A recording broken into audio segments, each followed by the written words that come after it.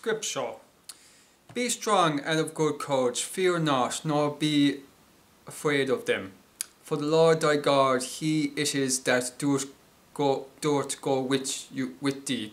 He will not fail thee nor forsake thee. Deuteronomy 31 verse 6.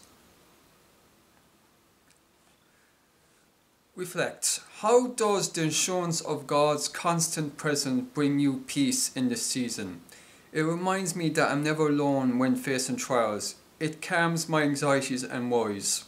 It motivates me to trust God's leading and timing. It reminds me that I'm never alone when facing trials. Prayer. God, I trust that you are always with me, even when I'm experiencing challenging circumstances. I can find peace in knowing you are close. With you, I can be strong and courageous. Thank you for being my guide and protector. In Jesus' name, amen.